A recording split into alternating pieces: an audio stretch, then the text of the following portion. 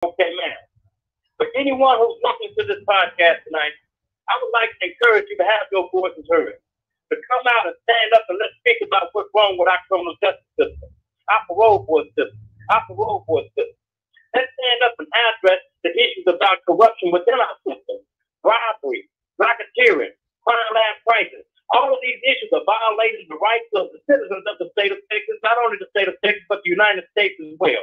So with that being said, we have to come out and we have to vote. We have to vote these people out who are not doing their job. These state representatives, these senators, these judges, these lawyers, these DAs. We have to vote these people out of office and put these people on blast. You have 1 minute left. Anyone